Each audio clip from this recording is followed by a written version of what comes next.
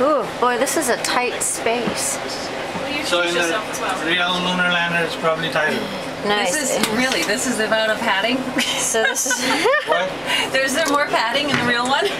Okay. Let's hope, in case you hit your head. So this is a lunar lander cab. Oh my god, this thing is really small. Okay. So you're in the lunar lander cab right now.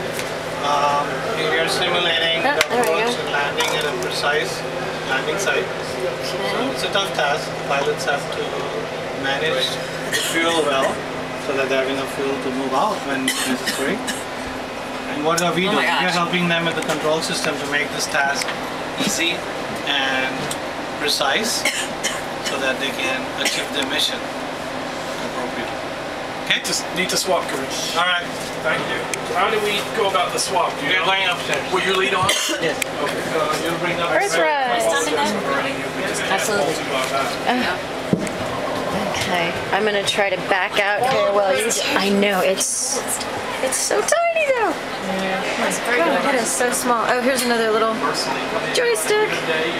Oh, I see. This comes down. So that when they're in here, they actually have these things in a different spot.